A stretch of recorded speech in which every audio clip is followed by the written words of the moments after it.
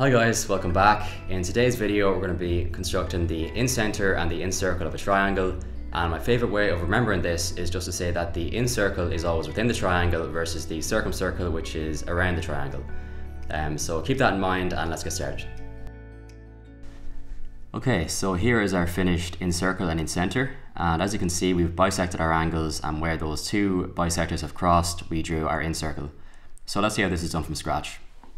Right, so our first step here is going to be to bisect any two of the angles.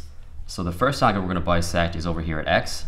So to bisect this angle we're going to swing an arc which cuts both the sides surrounding this angle. So we're going to cut it here and here, and then from these two new intersections we're going to draw two more arcs out in the middle of the angle which cross, as you can see, in the middle like this. And the next step now is going to be to just join the vertex X to this new intersection. So we're just going to join it and get a nice angular bisector which is going to come out nicely into the middle so it can cross with our next angular bisector as well.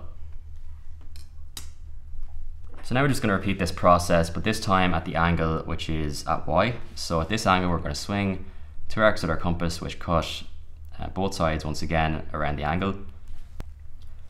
And we're just going to use our compass again to get two arcs which cut once again out in the middle of the angle. So they're just going to meet somewhere out here, and once again we're going to join this back to the vertex Y to get our angular bisector.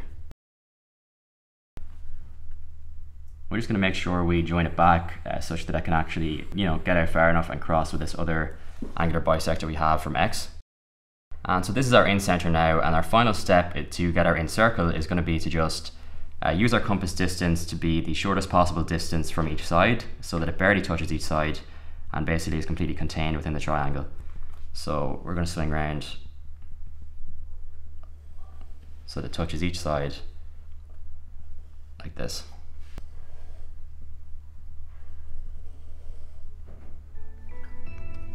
And this is our incircle. So that is it for this construction, and I'll see you next time.